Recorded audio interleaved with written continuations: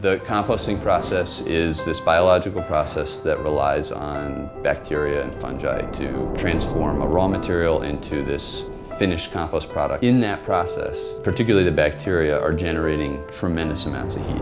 We're talking about 140 to 160 degrees Fahrenheit over a several month period that, if it were all captured, will allow growers to dramatically expand their shoulder season production. That could almost double your growing season by extending your greenhouse season in a couple of months without the use of propane. What we're looking to do is to set up, study these things, and take this baseline understanding of how compost heat can be captured and then transferred, and really revolutionize the approach. And we can really figure out which system is capturing the most heat, so that when you're looking to do this on your farm or for your home, that you can set yourself up very efficiently, very quickly, spend as few dollars and as little time setting up something that's going to give you as many BTUs as possible.